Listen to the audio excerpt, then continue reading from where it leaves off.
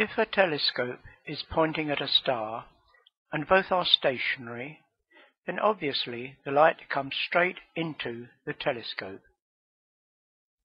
In 1729, Bradley found that he had to tip his telescope forward very slightly to get a star in the center of his telescope.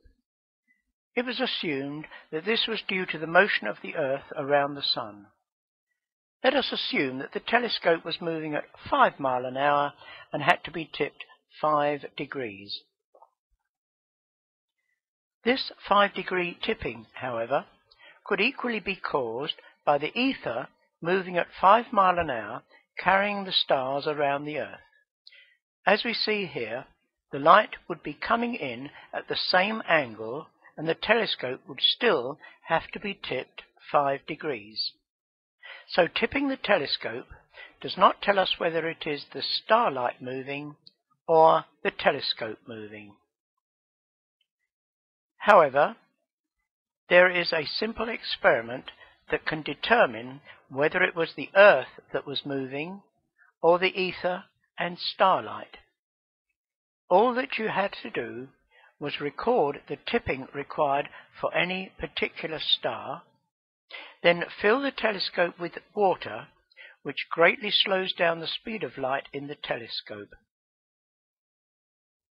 So here is the moving telescope filled with water, tipped at 5 degrees, and you can see that the starlight does not now reach the eyepiece at the bottom. This is because the starlight moves much more slowly when passing through water. However, if the telescope is tipped further, say 10 degrees, then the starlight will then be visible again in the eyepiece. It has to be tipped further because the light is now slower when in the telescope. But if the starlight is going past the telescope at 5 miles an hour, then when it is filled with water, no further tipping is needed because the light is coming in at 5 degrees anyway. The starlight stays on the same path but is only travelling slower in the water.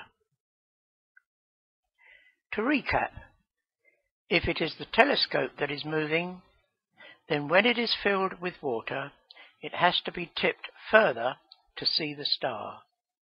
If the telescope is stationary and the starlight drifting past us, then it does not have to be tipped further. In 1871, George Biddle Airy, the Astronomer Royal, performed this experiment. This is a copy from his original report. You can see that the two readings are virtually identical. If it had been the telescope that was moving, Airy expected a figure of 30 seconds of arc. In fact, he only managed to read 0.8 seconds of arc difference.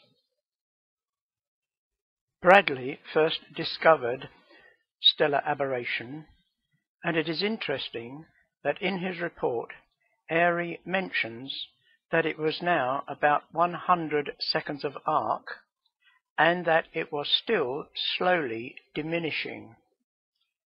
This indicates that the speed of light was still decreasing in measurable amounts when Airy performed his experiment in 1871. The result of Airy's experiment, known as Airy's failure, was that the telescope does not have to be tipped further.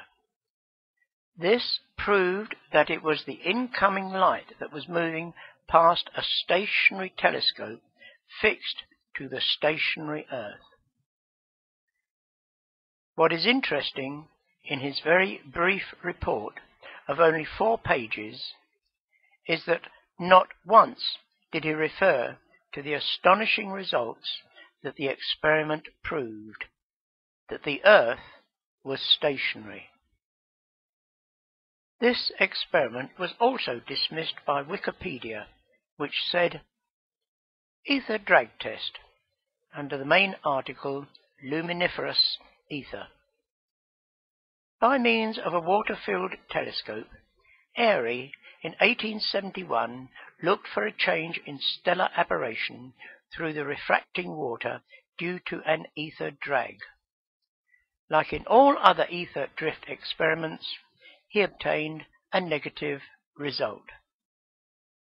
This is a gross distortion of the truth. That he did not have to change the angle proved that it was the ether drifting past the stationary surface of the Earth. This experiment is never taught to university science students. They might begin to question what they were being taught about the cosmos, the universe, the Big Bang, evolution, and much else, if it was realized that the Earth really is at the center of the universe, which is rotating around us, as the Bible always clearly states.